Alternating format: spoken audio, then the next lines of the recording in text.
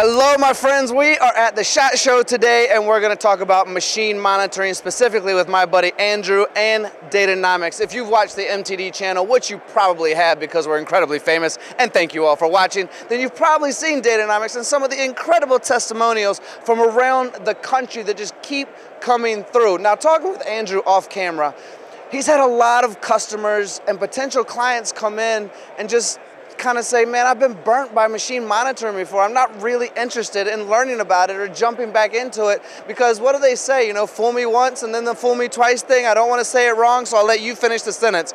But Andrew, let's talk about some of the conversations you've had at SHOT Show so we can explain to the audience probably what they're going through as well. Absolutely. I mean, the main thing here is the fact that people walk around and they look at monitoring systems and they think they're all the same.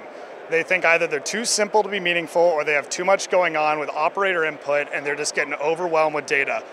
The no operator input message is winning because our customers are getting more guns out the door, and that's what everyone's here for. They're trying to sell guns, and the only way to do that is you're trying to make guns. And guess what? Every single part of our system is designed based around feedback we get from customers on what actually will work in a shop floor environment.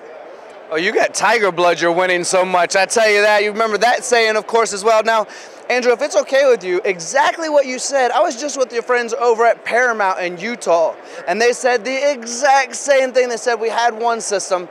It was so basic, we could have said that we saw the red light when it was blinking. Then they had another system that was overly complicated, and they didn't have the people and the resources to dedicate to that much information to actually figure out what it was telling them. But then Greg came in the middle of the morning, I believe, like 4 or 5 in the morning, to make sure that they were taken care of. And to this day, they went from 4 machines on a trial to another 17 after that. I imagine that's some of the conversations you're having right here, right now as well. Absolutely. I mean, seeing is believing when it comes to this stuff, right? And we are here to help manufacturers create more parts, but more specifically, we're here to automate the data in, and we're here to give you data out that you can actually use. And that's number one here, is that it doesn't matter if you get a pile of data at your feet, right?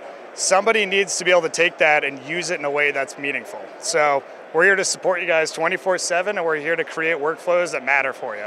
So we're kind of talking in a general overview of we want you to be successful. We want you to get the information that will help you be successful.